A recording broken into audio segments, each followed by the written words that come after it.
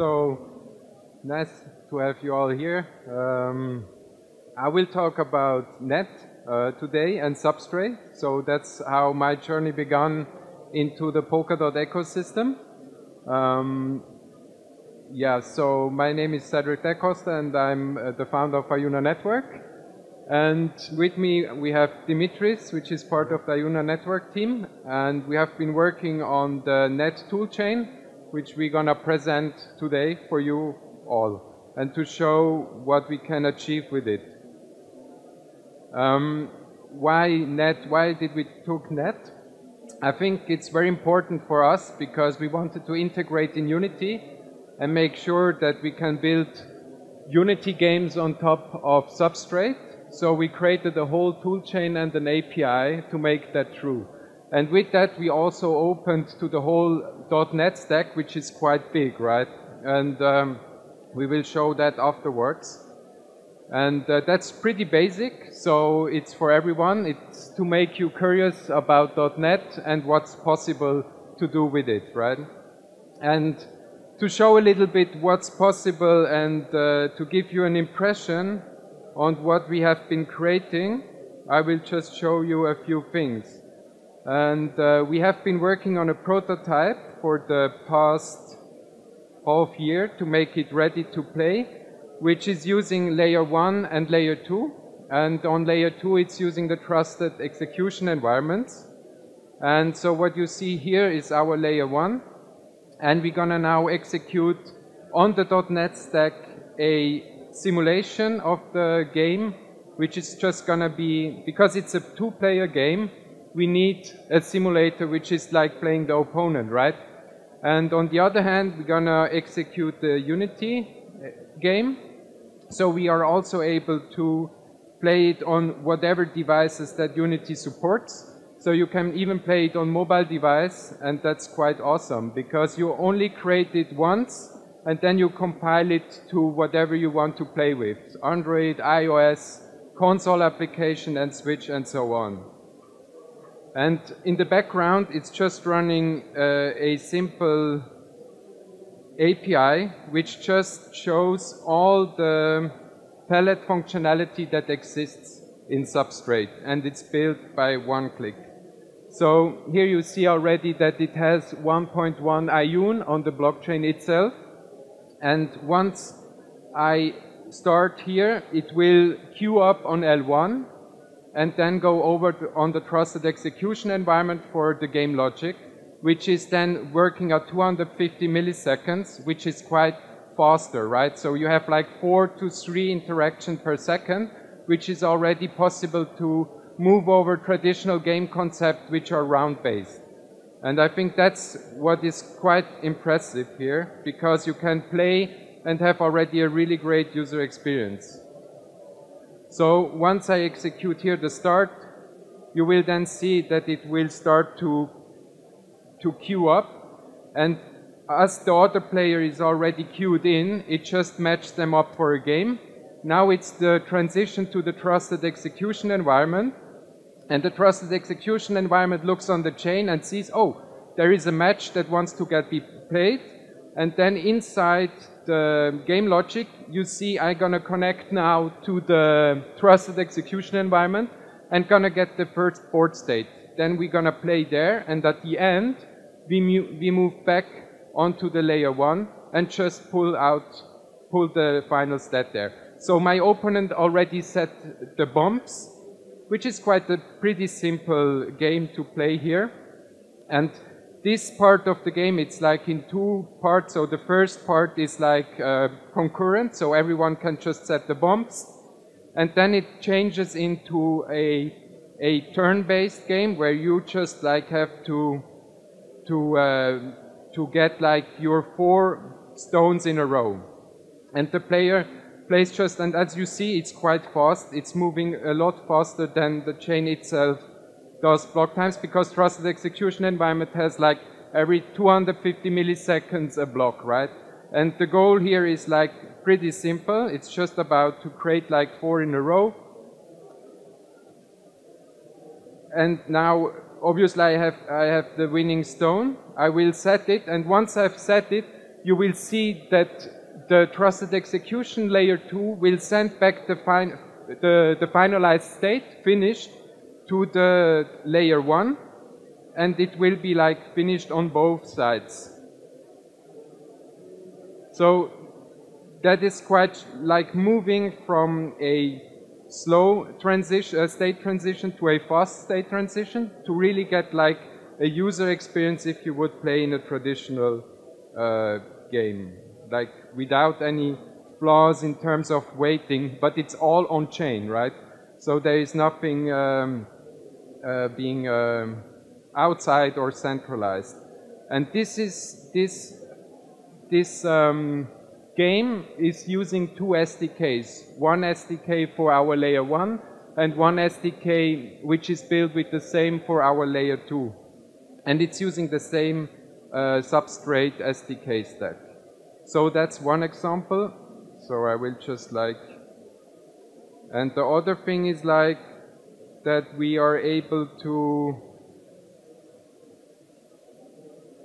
use like Unity to make any presentation visual layer for any substrate-based chain. So this whole stack that we're gonna present later is for every substrate-based chain available out of the box and usable. And another thing that is quite awesome is like Microsoft just released MAUI, which is able to cross-compile to Android, iOS, Mac Catalyst, Tizen, and Windows with just one project. So you just create one project and then you can cross-compile to any device that you want to have it in the end. And the good thing here is you can just like create your API once and then you can use it. And here as an example, we are connecting to Kusama, and there is nothing that you need to do except creating once with one click the whole API extension. And what it does, and that you see here on this side, it just creates all the access layers that you need for any palette that exists on top of this substrate chain. As an example, you can see here the balance. So all the storage balances are already created. So you only need to access them through these calls. You don't need to do anything special. And this can be created just with one click from the metadata, which is quite awesome because you don't do anything. All the types are already generated for C# and can be reused for .NET applications and for Unity itself.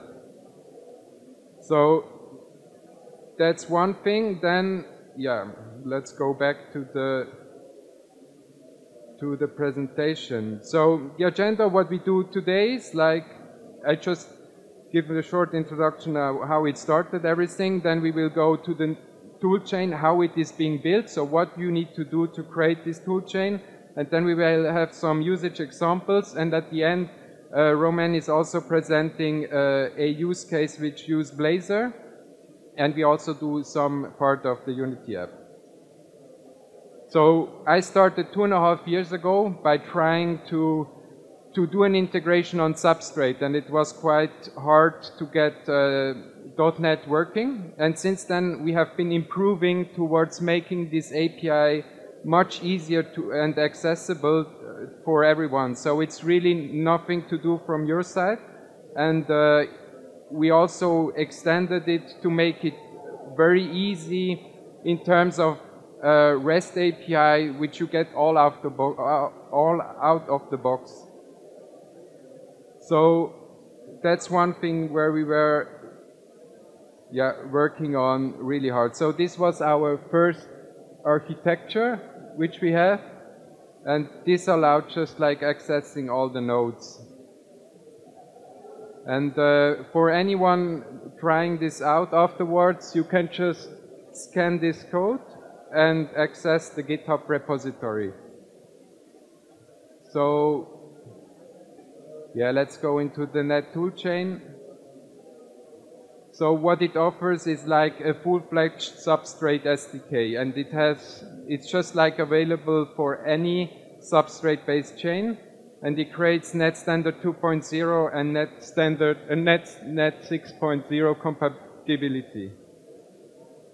It consists of 3 repositories. One is the Net API, then we have the SDK and the Net Wallet. And here it's a little bit misleading because it has nothing to do with Ajuna itself. It is Substrate, and there is no specific part in it which is just for Ajuna. So it's available for any Substrate chain. It doesn't really matter. The only thing that is really important is that it supports metadata version 14, which has been implemented, I think, last October, 1 year ago. And so to access it, you have like multiple possibilities. You can straight pull from the blockchain node, or subscribe and publish and subscribe, or just send extrinsic straight to the node. Or you can use the service layer as an intermediate way to access it, where you can scale much more horizontally overall. But we will see that later as a live example. So what does the SDK offers you? It's once all the storage access, then a full REST service, including like the Swagger representation, then a WebSocket subscription layer, the extrinsic execution and all the valid signatures that you need. Then obviously it's very easy to lightweight scale, and it's one click. So it's, I think, 2 lines of codes to create the whole API. And in the end, it exposes all the types that exist and are in version 14 available. So I think now I will move over to your examples, Dimitris, like pooling, subscribing, and we go into it and offer it to look at it. Let's switch. No, I'll switch. Okay. Cedric gave you a brief overview of all the quite fancy things that our SDK and our technology can do. But now we will move many steps backwards in order to see some simple examples of how someone could actually access a node using our SDK, and go through some simple examples of how we could possibly poll for storage changes or subscribe to them, execute an extrinsic, and also how we could use a .NET wallet in order to create an account, unlock it, and also connect to the node. So now it's time to get a bit more hands-on, so I will have to, sorry for that switch. So let's say that you're a .NET developer and you want to just access a Substrate node. So we're going to see how we're going to generate the necessary SDK in order to be able to access it. So in order to start, of course, we need a running node. We are using the Substrate node like the monthly of November. So I'll just, if I do git runs, we'll see that. So it's the monthly, and let's now start our node.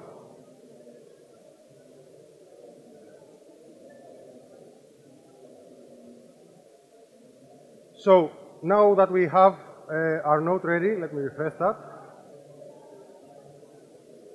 We now want to start generating. So as Cedric said, the basic component of our toolchain is the Ajuna SDK.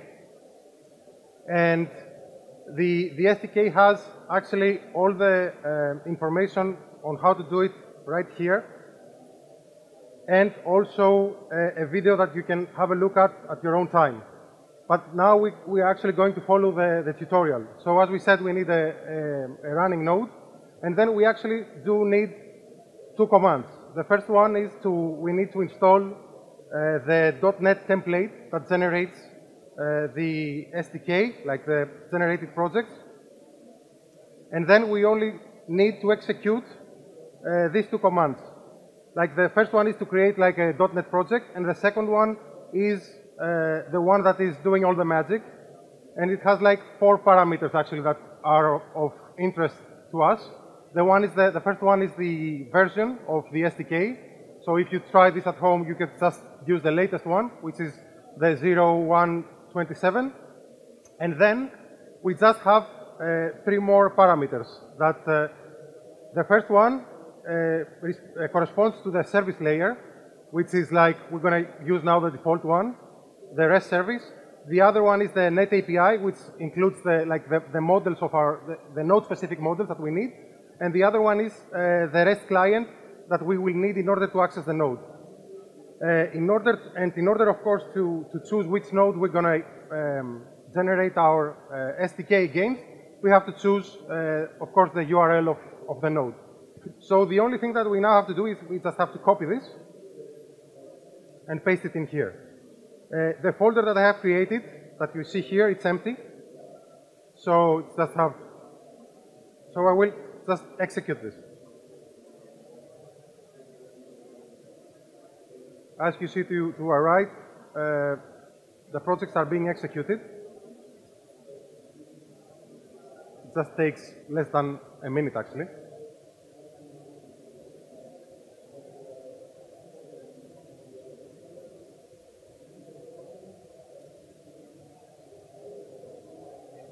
So that was it. Now we are actually ready to have our .NET application connect to a blockchain node, to a substrate node. So if we now have a look at what we generated, we will see that we actually have like 3 projects. The other one are like test and mockup. The first one is the REST service, which creates the service layer that connects on top of the node. The other one is the REST client, which allows us to either connect directly to the node or through the service layer, and the Net API extended, which includes the node-specific models, storages, etc. In order to have a quick look at how easy it is actually, we're going to start our service now.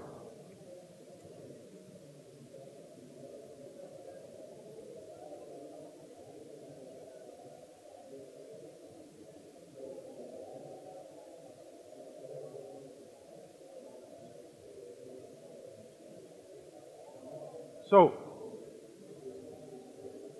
as you see here, we have a fully bloated Swagger ready to be called from either from an application, and it exposes actually all the storages from our node. In order to just try it out, we can actually do it here directly from the browser, and just go to System and get our block number, the current block number.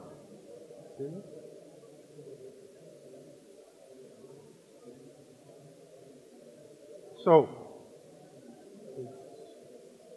if we go here and we just call it, you can try it out, call it, and we get the result.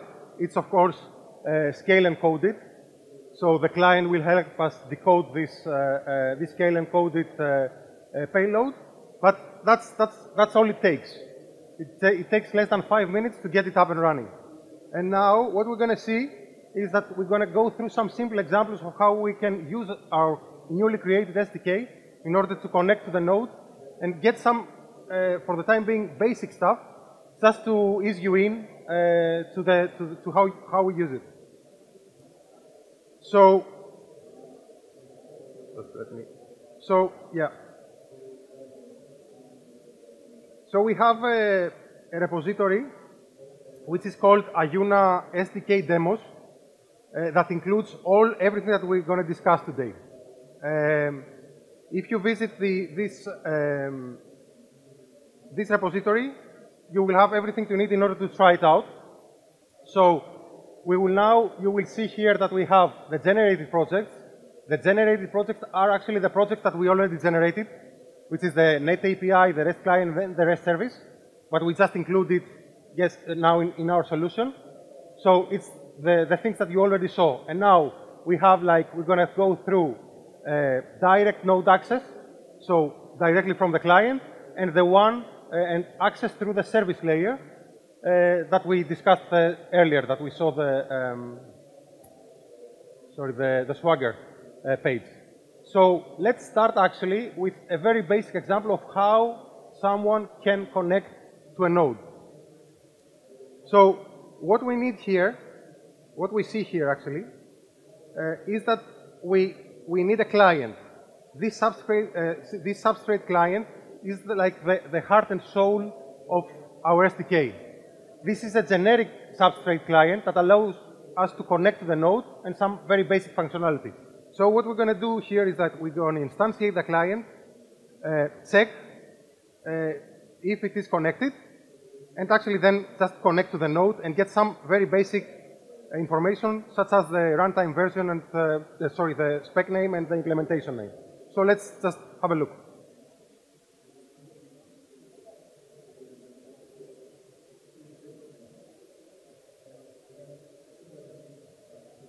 So if you see here, it's like we get that it's not connected at the beginning, it just gets connected and gets the information that we need. So that's the only thing that you need to do, and you're actually connected to the node.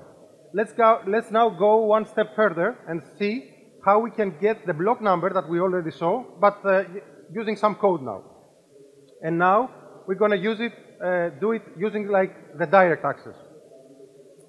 So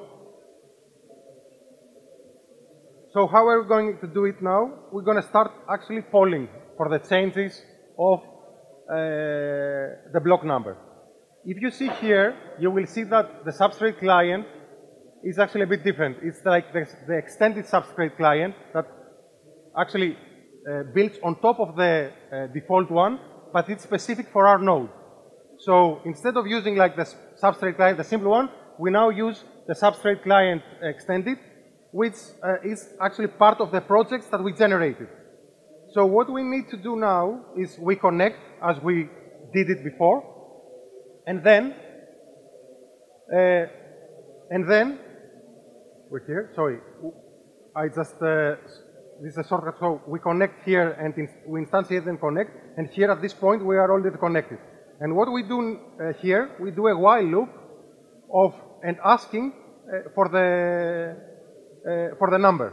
So once I get the number, I get like the primitive version of it, and then I just go to the value of it, and I just have the original block number. Then I just wait, and I just keep polling. So if I just execute this,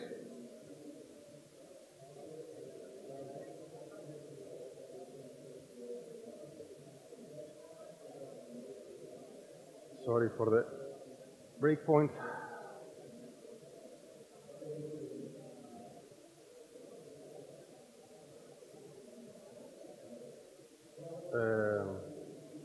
Sorry, yeah. So if you see here, it's polling every like 3 seconds, and then you see the block number keeps updating as it is in our Explorer as well. The thing is, it's so simple that you can actually, you have your client, you go to system storage, and you ask for the number, and that's it. And you have your number. It's as simple as that.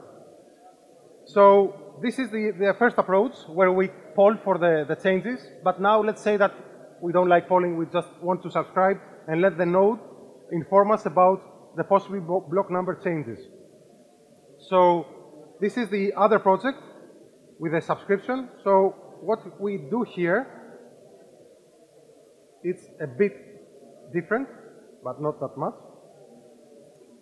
So we again get our client, as we saw earlier. We instantiate and connect to the node, and then what we do is we call this simple method, the subscribe storage key async, where we just add the params of the storage that we need to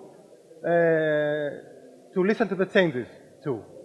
So this is the param that corresponds to our block number, and then what we have to do is just pass a callback that is being called whenever there is a change. What does this callback do? It just unwraps actually the block number and returns it to us. So let's just have a look at this one as well.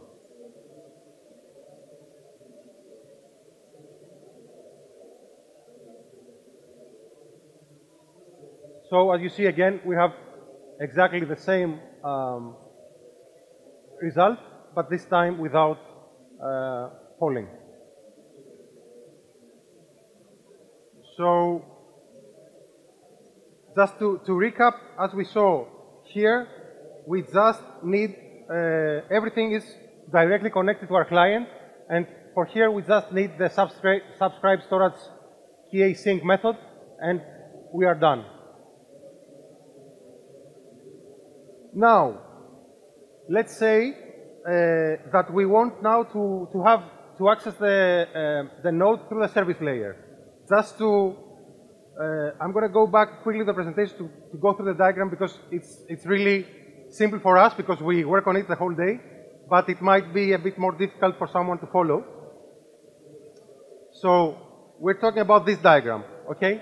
So we saw now how we can poll and subscribe to changes to the blockchain node directly using the client. Now we're going to see actually the same things, but this time we're going to be doing it through the service layer that we actually generated and started earlier. So let's see that. So I'm going to go now to the node access via service layer folder, and we're going to do like the polling thing.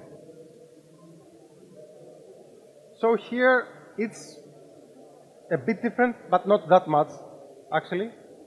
For here we need like a subscription client and a basic HTTP client, and now we will actually need the system-specific controller client to be instantiated.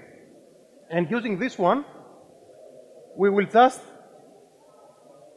call the generated getNumber method, which calls our API and gets our number. It's that simple, actually. So let's see this in action as well. I know you believe me, but I just want to be.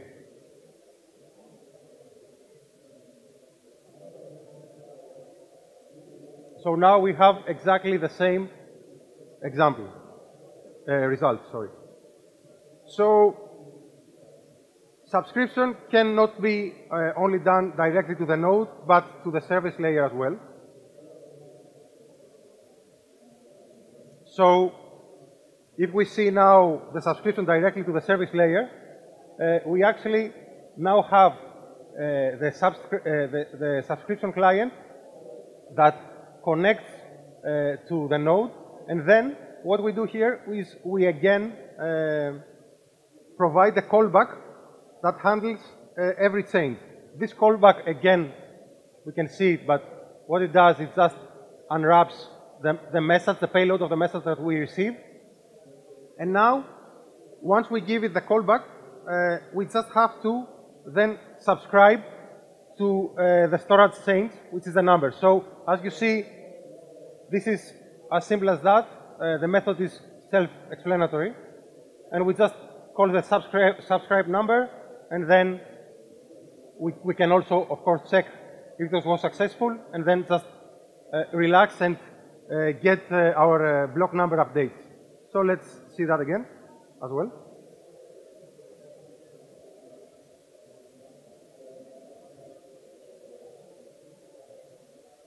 Sorry for that, just a sec. So it's again the same example, the same result, and this time also without polling. So, okay, this was quite easy. Let's go one step further and see how we can actually submit an extrinsic. This will not be that hard actually. It's just one step further. The difference is like for the extrinsic that it cannot be submitted through the service layer. All extrinsics have to be submitted directly to the node. So this is why this direct balance project is under the node direct access folder. So let's see.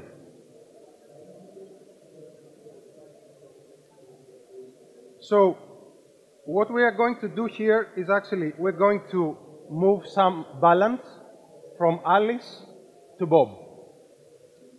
Let me also, yeah.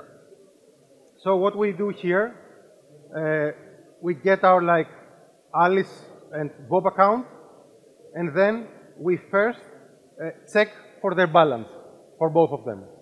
And what we do now, we create a multi-address in order to set Bob as the recipient, we add the amount that we want to transfer. We'll create like the extrinsic method that we want to submit. In order to not confuse you a bit, I'm going to skip the update thing, and I'm just going to straight to the extrinsic submission. So what we do here, we again only need our client, and we have the submit and what's extrinsic async, where we actually pass the extrinsic method that we created, and an update method, which is like the callback to the change. So what we're going to see if we execute it, we're going to see the balance before and the balance after, and we're going to verify that the substrinsic the extrinsic went through from our in our Explorer. So let's see this in action.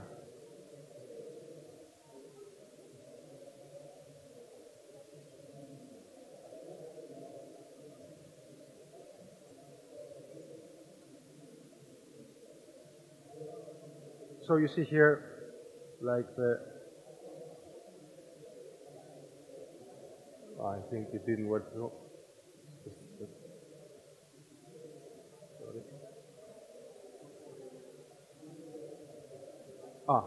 Actually, something wrong with the balance. But as we see here, the transaction went through with the amount, and let me stop this. And it was as simple as actually executing again one command. So if we now want to bring everything together and see how we can now use a .NET wallet in order to create an account, store it in on our local storage on our device, unlock it, connect to the node, get some money from Alice and return some balance from Alice, and then return some balance to Alice again, then we combine everything together in this Net Wallet project, where we will do exactly this. So this is like the storage setup for our wallet and where it's like going to be stored. And what we do here is the following. We create a new wallet class, we instantiate it, and then we use a wallet name, which we're going to use later in order to load our wallet from the storage. We provide a password and a mnemonic seed. So the wallet has this create method that we can pass all the above as parameters, and also the account type. So what I'm going to do here is I'm going to create the account, and once I create the account, together with the creation, it's also being stored on my device. And then once this is done, we're going to again create a wallet and load the newly created wallet that we just created above. I will get the wallet, I will unlock it using the wallet password that I used to create it. I will check that it is unlocked, and then I will actually follow the same process that I did with the extrinsic execution earlier.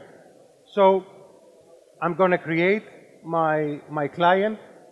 I'm going to get Alice's account and the newly created wallet's account. I will check Alice's balance. At this point, there is no reason to check our balance because the account hasn't been created yet. And what I'm going to do is I'm going to transfer the balance initially from Alice to my account, and then once I've done this, I'm going to return I'm going to check the balance after the execution, and then what I'm going to do is I'm going to give back some balance to Alice.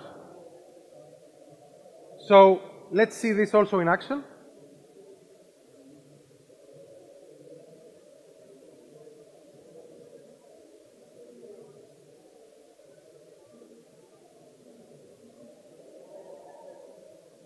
So we see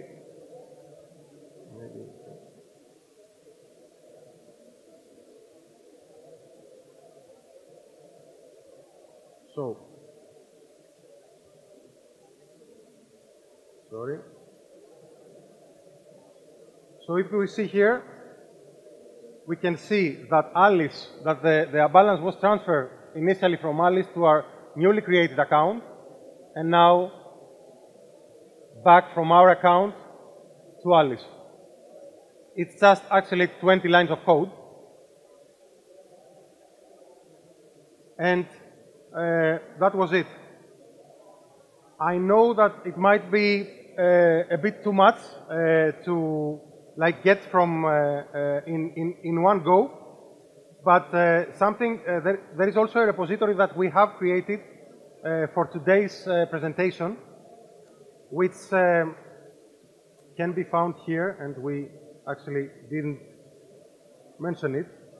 So if you want to use this QR code takes you to a repo that we created just for this session that actually has everything that you need in order to get started. It has both the agenda, the main repos, our demo repos, how you can get started. So feel free to just visit it and have a look at it in your own time. And now that we are finished with the basic and a bit more boring stuff, I will kindly ask Roman to join us, because Roman is part of our community, because he's the living proof that it's not rocket science, and if you come across it and you find it interesting, you can actually build your own things on top of the SDK. Thank you, Dimitris. So, hello everyone. Nice to meet you. I'm Romain, and I'm a C#.NET developer in Web2 industry. And I also a Polkadot enthusiast. So I do some substrate development on my free time. And basically, I wanted to create, to dig into Substrate and to create a custom palette, and also the front application in order to communicate with my palette. So I created one, a custom palette called Moneypot. It was just for training, but the goal was to, you can create a moneypot for someone, you can contribute to this moneypot, and at the end, balance are transferred to the receiver. So, as I said, I'm mostly a C# developer, so when I wanted to create my front-end application, I thought about using the Ajuna SDK in order to generate a project I need to communicate with Substrate.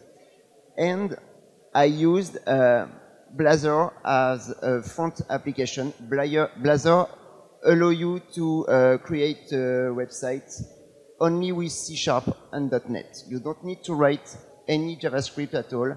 So, for example, if you click on a button, it's a C# event. But Blazor will compile to WebAssembly, and it will create a JavaScript file on the top of that. At the end, you have a big JavaScript file, but you don't have to write it on your own. So, how does it work? Dimitris and Cedric already explained, you have to run your Substrate node. It generates a metadata file, and this metadata file is read by the Ajuna SDK. It's going to generate some C# project, and this C# project are dependencies of my Blazor application. So now, let's start for a demonstration. So I got my account here, and the goal is to create moneypot from someone. So, for example, I'm connected with Alice here. I can switch account. For example, I'm connected as Bob. I will create a money pot for Dave. So I copy paste Dave address, and I'm going to fix a limit, for example, 10,000. And my money pot is now created.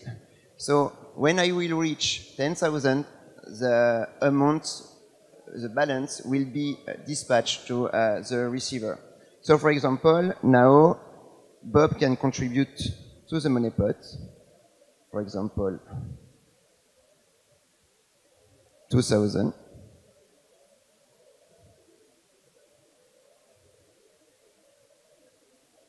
You have to wait maximum 6 seconds for a new block.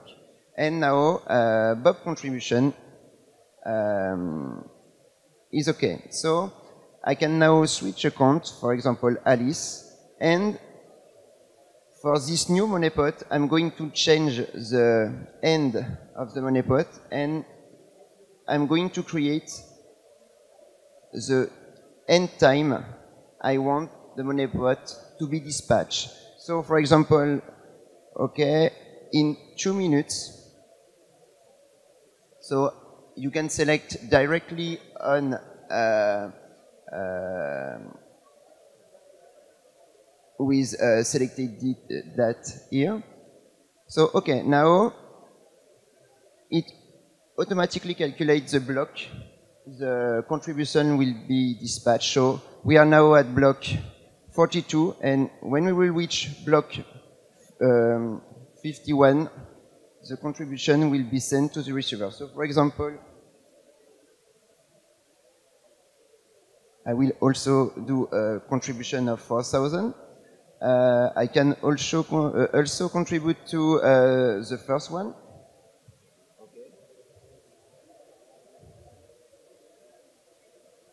Of course, maybe for Bob, if I want to add more fund to the first money pot, I can do that by adding more fund. Sorry.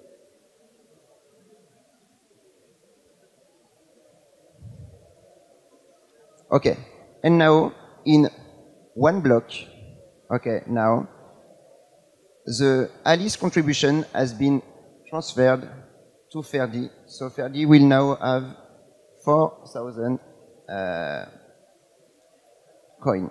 And in order to finish, we can close the first money pot by reaching the target amount. For example, I'm going to add 4,000.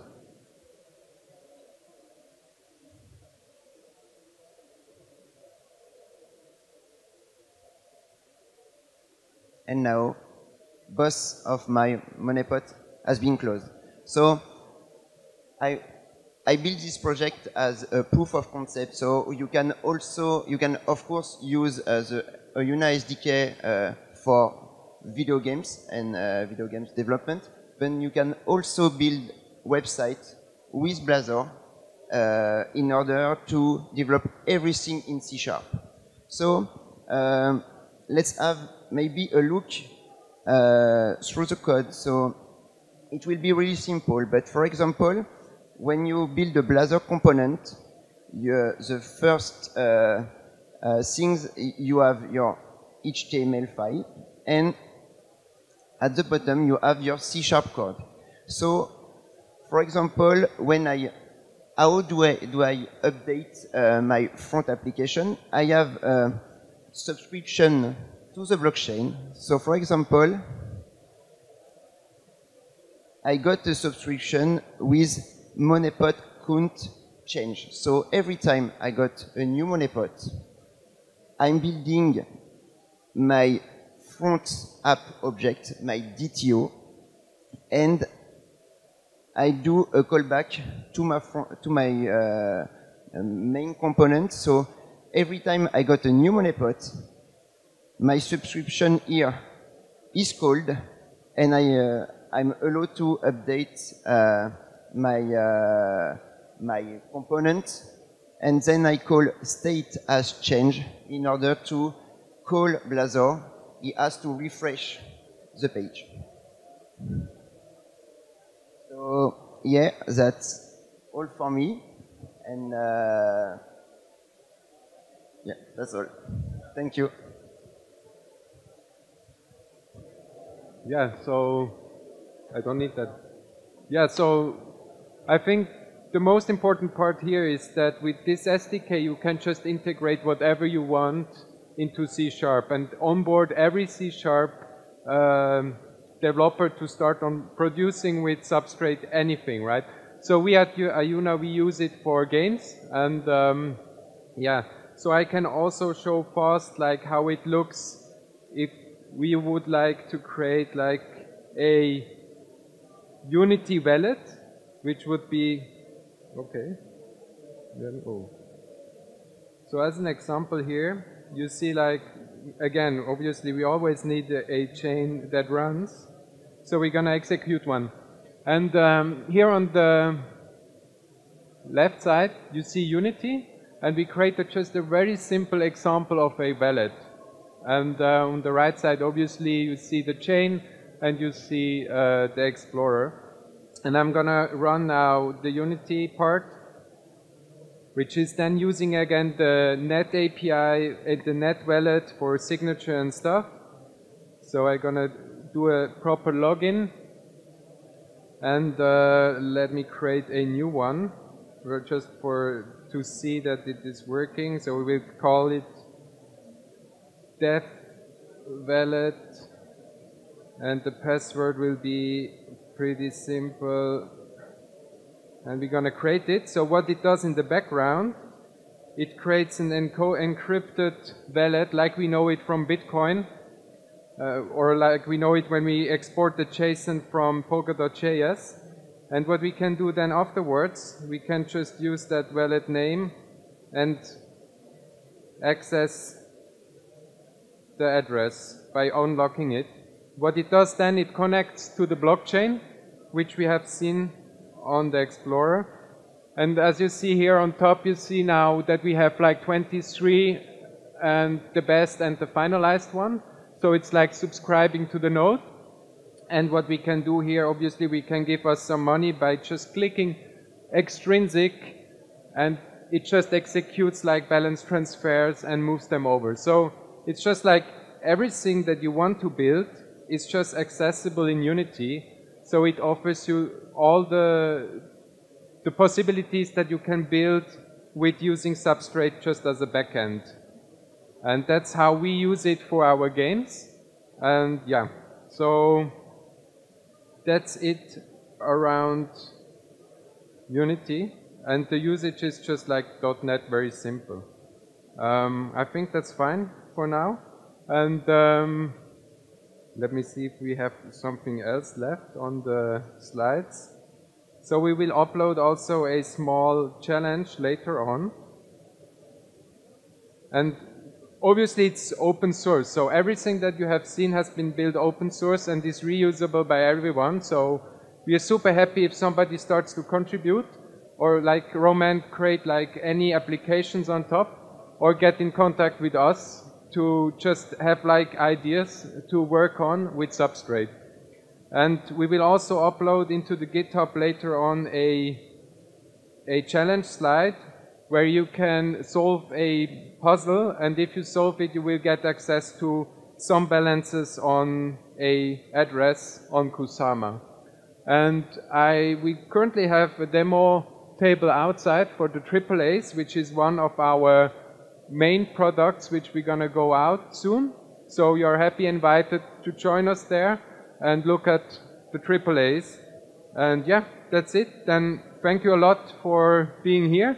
And yeah, if there are any questions, then happy to answer them. Any questions? Cool, thank you.